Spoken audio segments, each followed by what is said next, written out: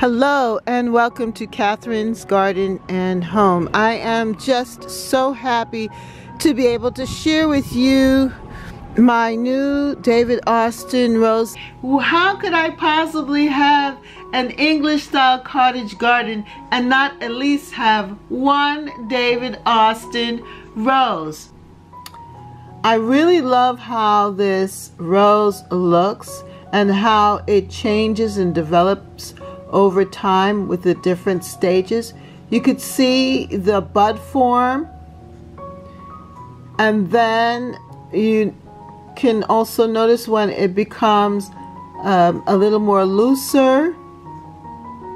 So with your help and encouragement, I went ahead and I ordered my David Austin rose.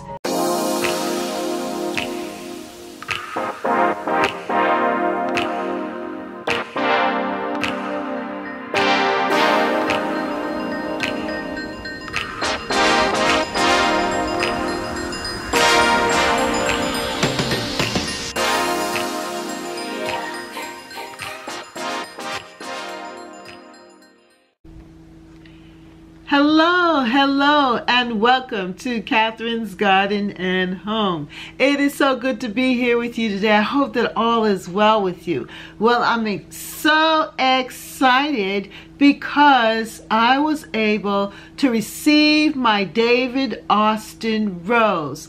Now, David Austin roses are what I've wanted to add to my garden for a very long time, and I would collect their catalogs, which to me looked like a beautiful magazine in which it got me ready for the new season ahead. So in January, February, I would go to their website and I would request the catalog and then look forward to just peering through all of these beautiful English style roses. And when I received the catalog, I was so excited to actually share it with you, my gardening friends, and we looked through and really peered at the different roses and the different ways that we can add them to our garden. Olivia Rose Austin, and it is a beautiful pink rose that has like a cabbage shape to it, and it is just very neat with a lot of really great leaves.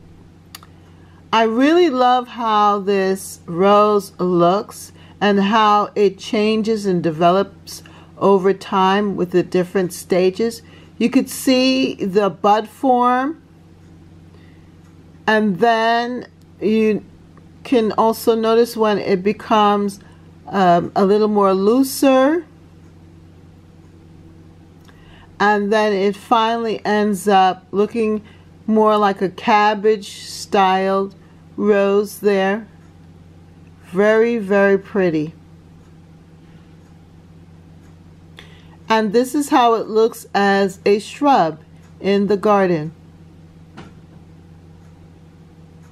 And I was questioning whether I should put the rose directly into the ground or if I should plant it up. And I decided to put it in a pot that I have available.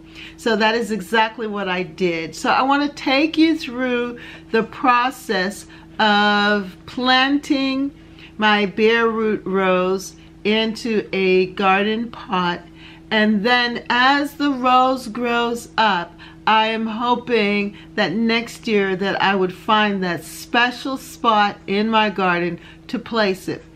But the advantage that I have with putting the rose in the pot is that I can move it into different areas and see which location is best for it. I've got this package in, and this is the David Austin rose box, Breeders of Exquisite English Roses since 1961.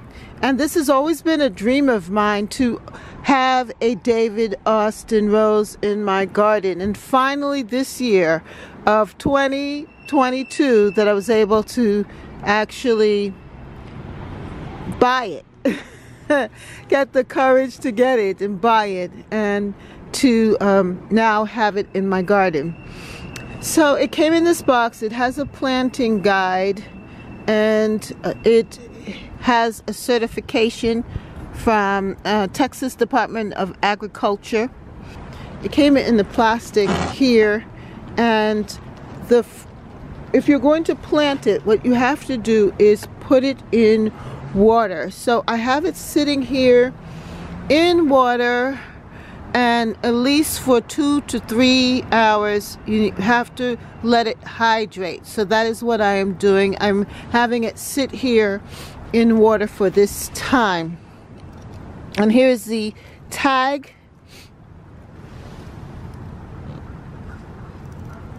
It's English Roses, bred by David Austin Rose, and it gives its information there, where to call if you have a question.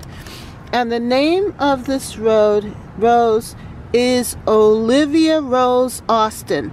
Outstanding variety. Flowers of an even soft pink opening to beautiful cupped rosettes set against dark green foliage. Fruity fragrance, very healthy, and size 4 feet 6 inches to 3 feet 6 inches. So that is a decent size, and I love the idea of it being fruity and pink. And so I'm letting it sit. So this is what it looks like. That's the root system. It has a really good, healthy looking root system. So I'm letting it sit here. I'm not ready to put it in the ground, so I'm going to put it in this pot. And it's a really decent sized pot. I'm going to put it in this pot and have it sit on the deck for this year, and then maybe next year, or when it looks like it's outgrowing the pot, I will then transplant it into the ground. But I have to first figure out where I want to put it.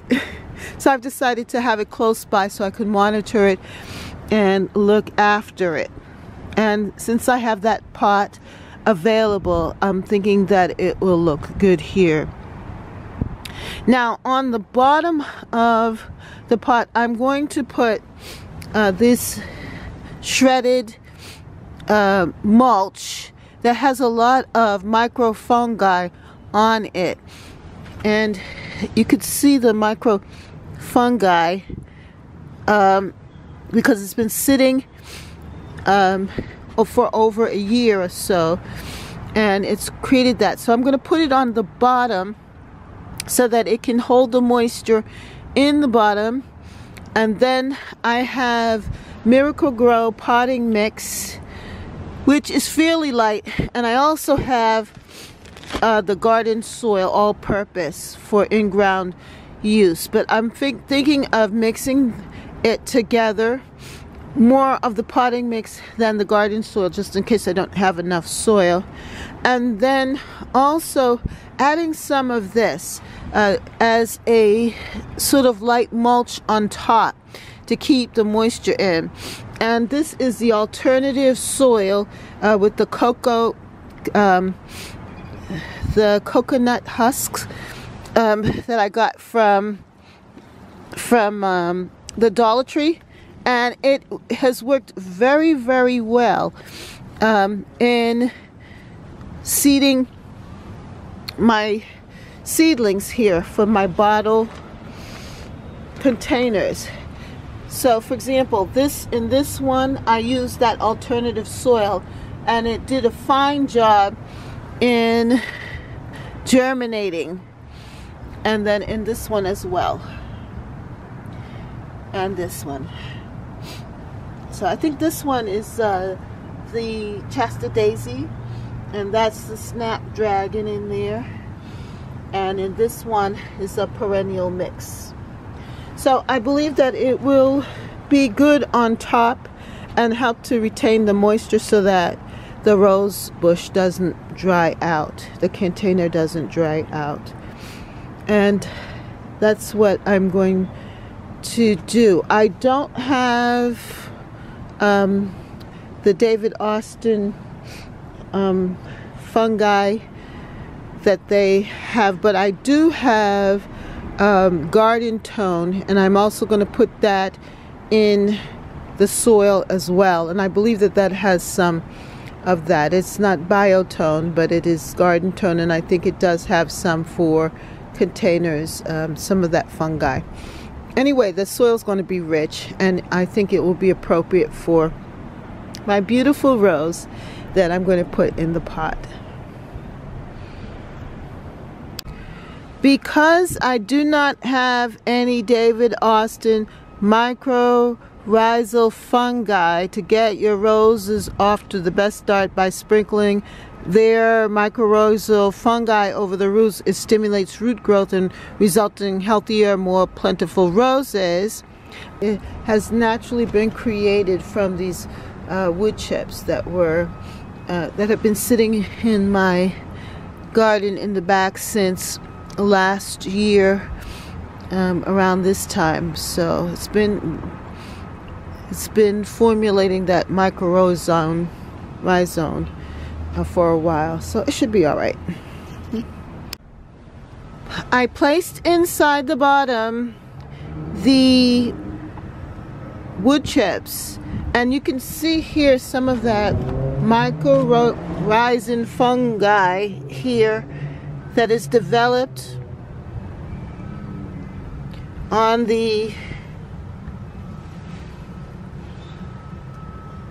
wood chips.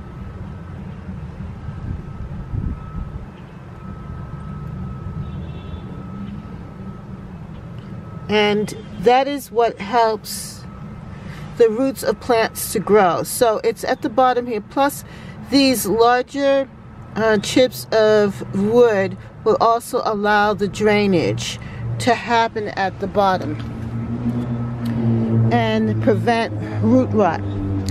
I'm going to now layer it with some of the garden soil at the bottom and mix in some of the potting mix as well with it, and put it in about, I would say, about halfway up or a third of the way up.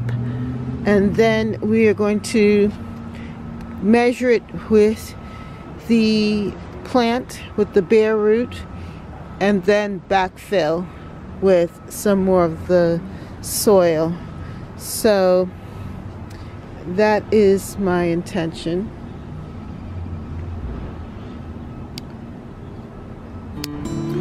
You can see that the potting soil is much more loamy, much more loose, and I think what I'm going to do is just mix them in a little bit, the two types of soil, so that it's not as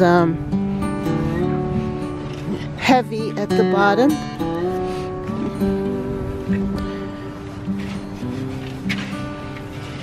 So it's more loamy throughout, but yet it'll still have some body to it and some fluff.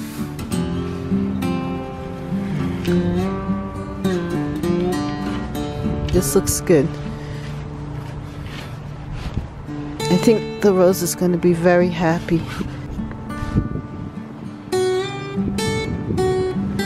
So what I'm going to do is just kind of create a little well here on the sides. Kind of push it up like that. And then sprinkle on the bottom just a light coating of this Garden Tone. Just a light amount. There, and now I'm going to test out the rose. It's been sitting here, and I want to just test out the depth.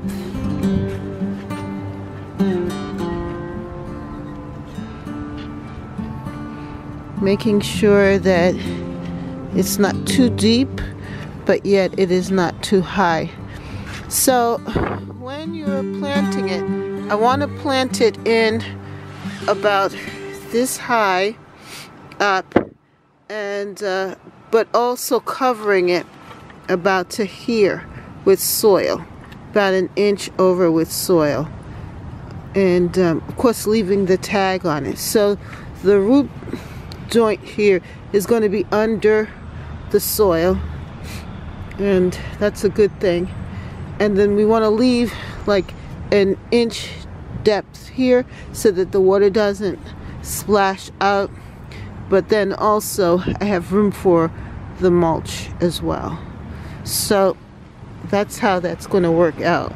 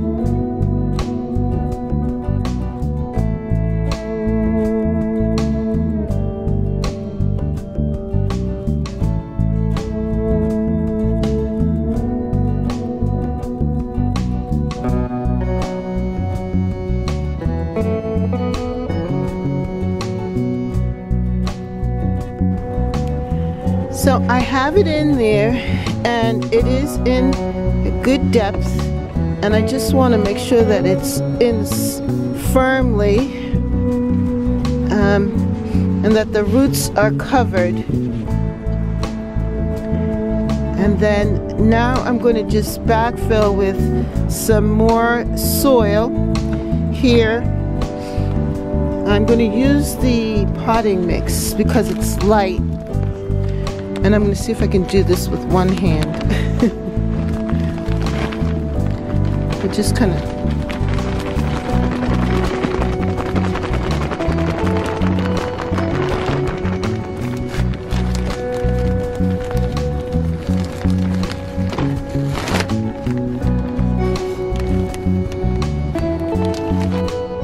I finished planting my David Austin rose, Olivia Austin, and she is in the pot.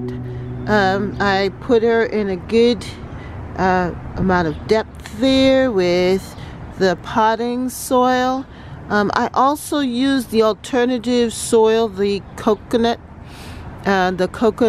shell husk material as well, and so it's really well aerated, and the loam is light, and it will hold the water. The drainage is good. I tried it out a number of times there with the drainage. As you can see, it's been leaking out at the bottom, so that's really good because I wanted to make sure that there was good drainage in the pot. And so it is ready to go. Already you could see that it has some buds there.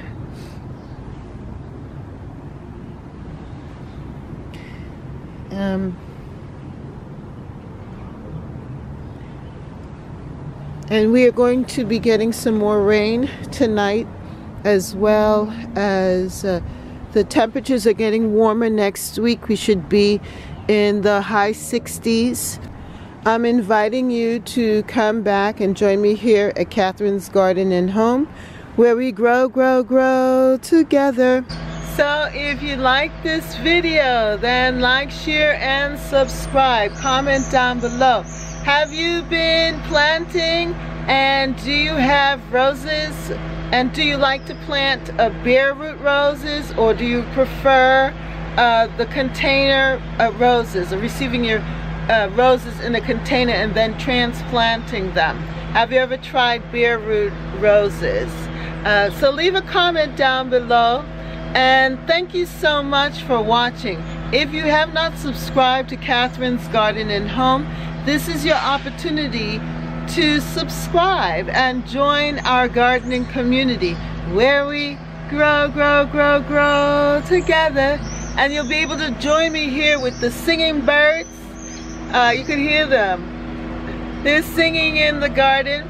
And also know that I'm in the city, so we have city sounds and we have beautiful garden sounds as well. So come and join me here at Catherine's Garden and Home, where we grow together. Thank you for being with me. See you next time right here at Catherine's Garden and Home. Bye.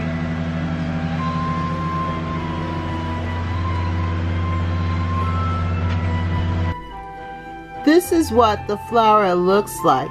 Now, isn't that a beautiful rose? I love how it's shaped, and you can see over time how it changes.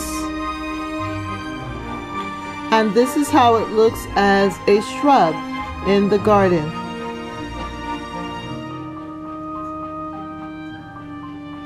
Look at that rose and all of its petals.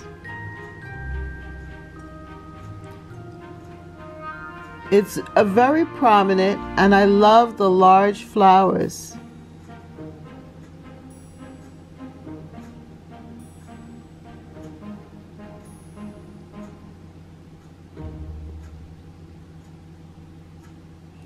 Looks like a happy rose. For more videos, like, subscribe, and hit the notification bell. And thank you so much for watching. See you next time right here in Catherine's Garden. Bye.